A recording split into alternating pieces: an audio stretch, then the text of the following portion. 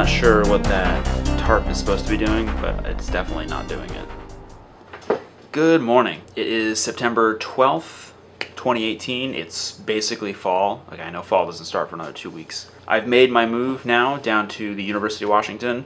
Some of you may have noticed that I was sort of on a hiatus. I didn't really publish any videos in August, and I was taking a little bit of time off, and I was also just kind of getting a little burned out. I did a lot of prep getting ready for Cool Stars, which you saw on this channel, and then just trying to get a lot of work done and papers done as I was finishing up my NSF fellowship up at Western Washington University.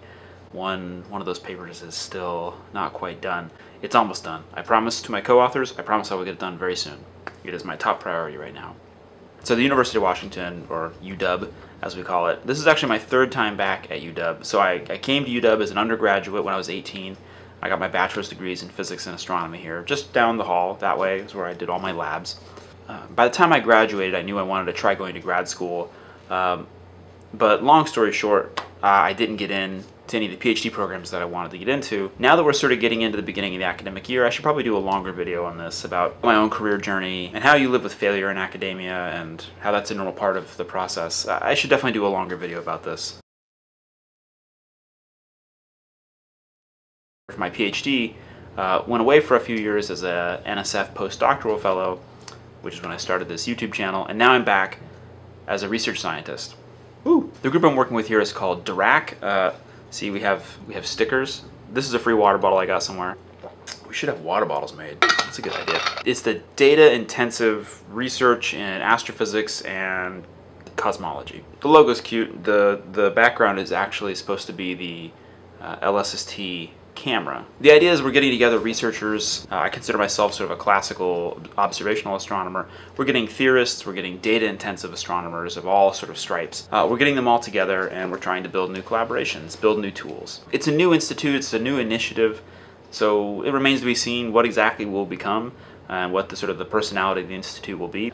It's fun to be part of a new exciting initiative within a department. And there's also some important challenges about how we grow our community and how we grow our culture as we expand and bring in more people and more money. And we start having groups that are working on sort of really distinct projects. These are important challenges that our department's facing that I'm looking forward to. I'm optimistic about how we're going to meet them so that people stay happy. So it's September, it's fall, the beginning of the academic year. I'm very happy that I'm not on the job market this year because applying for jobs is not that fun. It's the beginning of the academic year, and so it has all these wonderful aspirational overtones of this is the year that I'm going to do X and Y, and I'm finally going to try to do these things. I have a lot of personal goals about what I want to accomplish this year, and a lot of them revolve around deciding where I want to go in my career. I have a stable place to be for the next few years, but that also means it's a good time to think about where am I going next and what am I doing after this. I can work on things that are maybe a little more speculative or dare I say even more fun, because I know I have a job for the next few years. The other reason that I love fall at the university is seeing all of the freshmen who show up, who are carrying around campus maps and looking around. It's the beginning of a new stage of life for both the parents and for the students who are coming to the university. I remember my mom helping me pack, and the day my dad drove me over, the 3 hours or whatever it took to get here. There's something just fun and exciting about starting off on this journey. When I first came to university, I had no inclination that I wanted to be. I knew I liked outer space. I didn't know this. I had no idea this is where I would end up. This became the place that I wanted to be.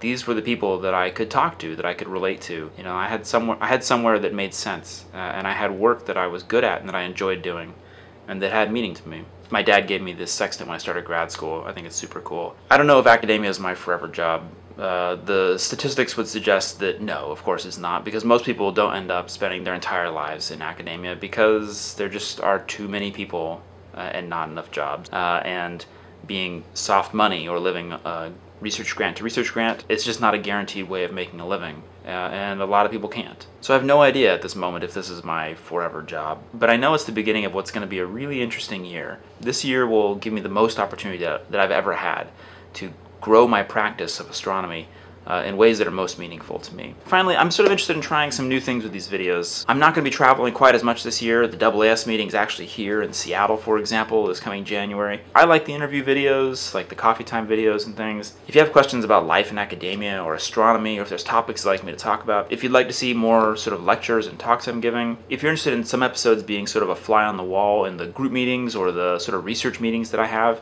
let me know. Drop me a comment down below. Hit me up on Twitter, send me a carrier pigeon, whatever. I'm enjoying making these videos as a way both of showing what my job is like, what being an astronomer is like, but it's also offering me the opportunity to kind of look back at my own job and think about what are the interesting things, what are the things that are worth sharing. I don't want to ever paint this as an overly rosy, perfect life.